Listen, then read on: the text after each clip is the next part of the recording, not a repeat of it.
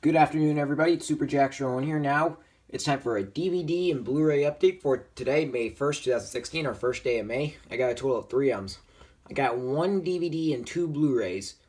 The DVD is not Disney. Also, one of the Blu-rays isn't Disney, but the other Blu-ray is Disney. Some of these, 2 of these I got over spring break, and 1 I actually got today.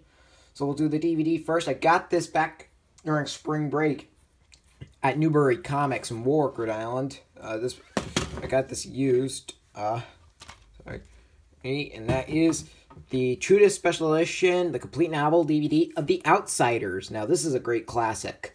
And then, this is the complete novel edition because in 2005, director S.E. Hinton put in, it's almost like a director's cut because 22 minutes of the movie was deleted, which had a bunch of good important parts of the book. So those scenes were cut. So many people didn't see it back when they saw it back in 1983. That's when the movie came out, of course.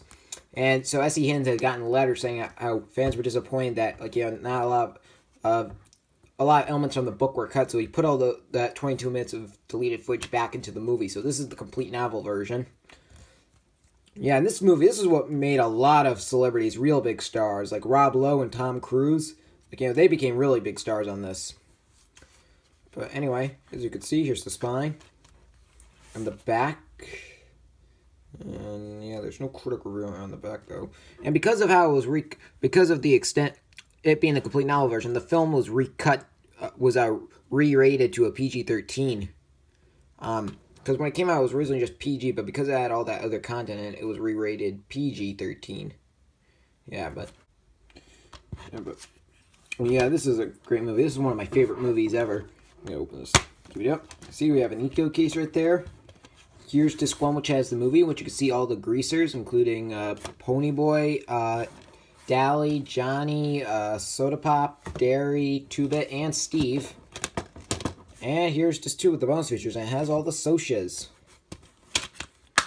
Still, this DVD of The Outsiders is very good indeed. So I recommend you if you haven't seen The Outsiders, I definitely recommend it. Yes, this movie is based off the 1969 novel. Okay, now onto the Blu-rays.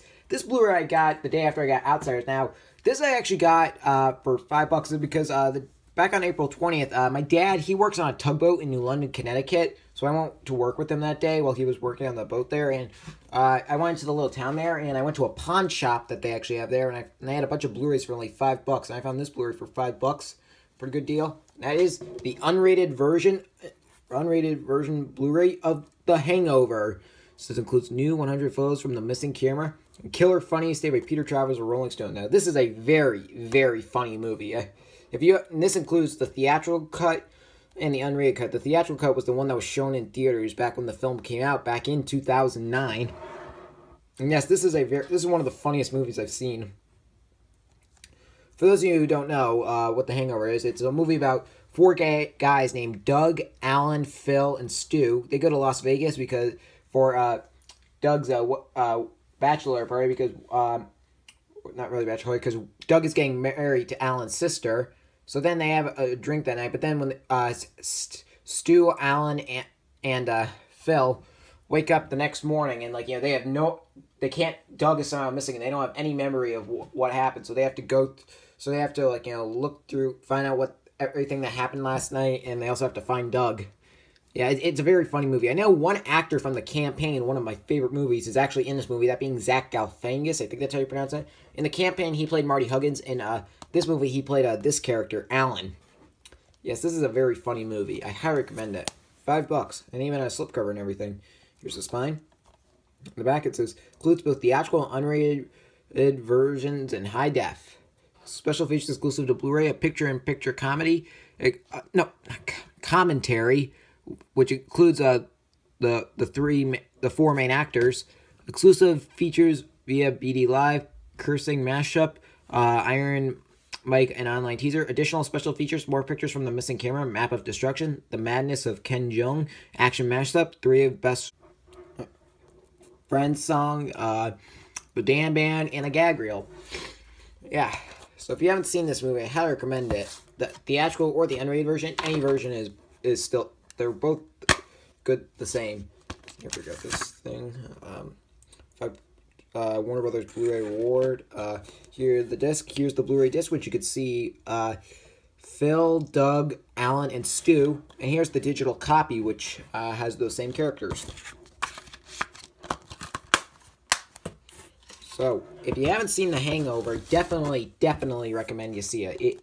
It's really, really funny. I highly recommend it. Alright, and the other Blu-ray, this Blu-ray I got today, at Walmart in North Carolina. This is a Disney Blu-ray. I know you're finally glad. I kept a promise that this would be in my next Blu-ray update, and it is.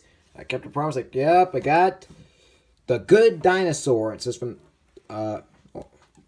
sorry, and it says, another Pixar gem that triumphs to save by Scott Mance of Access Hollywood. Yep. And it says from the creators of Inside Out. Yep. Now, this Blu-ray actually came out way back on February 23rd. This was released back on February 23rd, and I apologize for not getting it. It's just that, like, you know, it costs, like, really a lot of money. Like, at Walmart, it costs $25. And, yeah, but for me, $25, and, like, you know, whenever I did get that money, I did actually have 3 chances also to get it, but when I had that money, I used it, the first time I had the money, I used it to buy the Blu-ray of the Peanuts movie.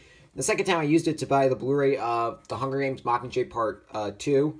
And the third time was when I bought the Blu-ray of Star Wars The Force Awakens. But then when I earned enough money today, I went to Walmart. Because today I just earned enough money to get it. So my dad gave me an extra $10 bill. So I quickly went to Walmart and bought a copy of it. And I'm glad I have this. Yes. I haven't seen this movie since I saw it in theater. So I'll probably watch this Blu-ray later today. Might even watch it while I'm uploading this video. But yes. And so it's from the creators of Inside Out. And yep, this along with Inside Out marked the first time Pixar ever did 2 films in 1 year. Because Inside Out, we know, was released back in June of 2015, June 19th. And this movie came out in theaters on November 25th, 2015. Now this movie, this film had a really troubled production because this film is actually the reason why this actually, Pixar did not do a film in 2014, because believe it or not, this movie was actually supposed to come out before Inside Out, not after. It was supposed to come out before Inside Out. It was supposed to come out in theater in summer 2014. And the film was directed by, was going to be directed by Bob Peterson, who's Pixar's storyboard artist. He was also the co-director of Up. He also did the voice of Roz in Monsters, Inc., and also did the voice of Doug in Up. He was set to be the film's director, and it was supposed to be a little bit of a different story. They even had a different, like a completely different cast. However, then around, like, you know, and then, like, you know, after after this film, Inside Out was supposed to come out after this movie. But then what happened was Bob Peterson then had trouble getting the third act right, so he left production and moved on to a different project. So, and they even had some finished animation. So because of that, in September 2013, the film's release date was moved from summer 2014 to November 25th, 2015. That was when Finding Dory was supposed to come out. Of course, then that was delayed also to give Finding Dory some more time, in which, for those of you who don't know, Finding Dory is coming out June 17th. I'll definitely be seeing that opening weekend. So also, and because of that, in 2014, Peter So was named the new director, and they made some alterations. Like, the cast was completely different. Like, the father there was originally voiced by John Lithgow, but then he was replaced by another actor. I forgot what his name was. And they also changed the age of the main character, the Good Dinosaur character. It's this character here. His name is Arlo. And when they first started the story, his character was about 17 years old, but in the finished version, in movie that was released, his character was changed. And so here he's about, like, 11. So, yeah. It was a completely controlled production. And I know this film, it got good reviews for the most part. I know critics actually enjoyed it. I know audiences were not really pleased with it. Like, so many people say it wasn't one of Pixar's best films, but it was still pretty good. But for me, I thought it was one of Pixar's best films, but it was still pretty good. I remember I saw this film in theaters with my best friend Luke at the Showcase Cinemas movie theater in Warwick, Rhode Island, like we did on Inside Out. We saw it 2 days after Thanksgiving, as well as 3 days after its release date, back on November 28th, 2015. Yeah, and I enjoyed the movie. It's probably one of my least favorite. I think it's probably my 4th least favorite Pixar movie, although it's not like least favorite, like I hated it. I did not hate this movie. I really liked it. Because the only Pixar movie I like, that's my My least favorite Pixar movie is Brave, as we all know.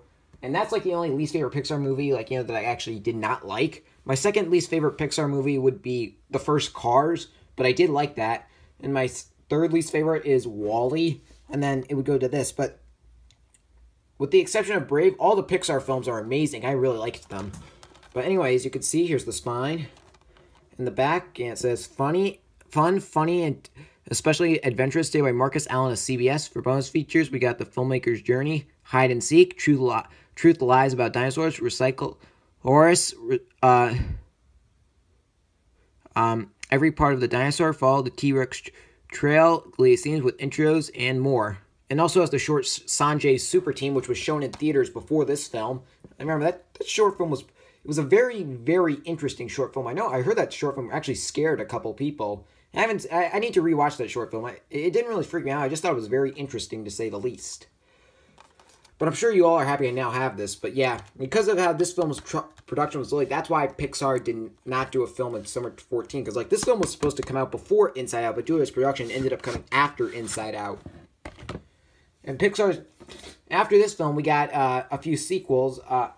Like, you know, next month, June 17th, is when Finding Dory is coming out. And then after that, we got, in summer 2017, we got Cars 3. And then, actually, in November 2017, we got a different Pixar film. It's called Coco. It's going to be directed by Lee Unkrich, who was the director of Toy Story 3. And then after that, we got, in summer 2018, we got Toy Story 4. And then I believe after that, summer 2019, we got The Incredibles 2.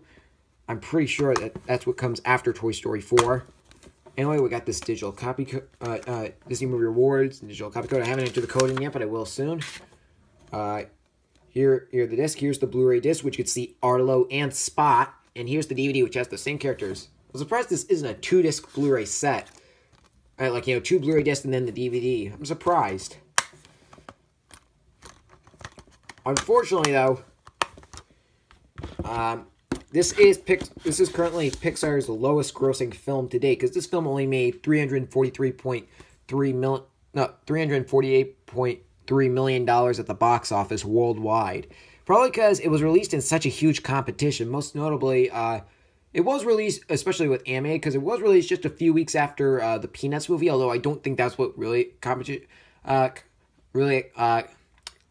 was a competition with, because, like, you know, this film outgrossed the Peanuts movie. But I think mostly because it opened 5 days after The Hunger Games Mockingjay Part 2 was released. And it also opened just a few weeks before Star Wars The Force Awakens was released. So I think that's why it was their lowest grossing film. But it was still an enjoyable movie. I can't wait to watch this movie again. Here we go. That's my DVD and Blu-ray update for today, May 1st, 2016. I will see you all for my next video coming soon.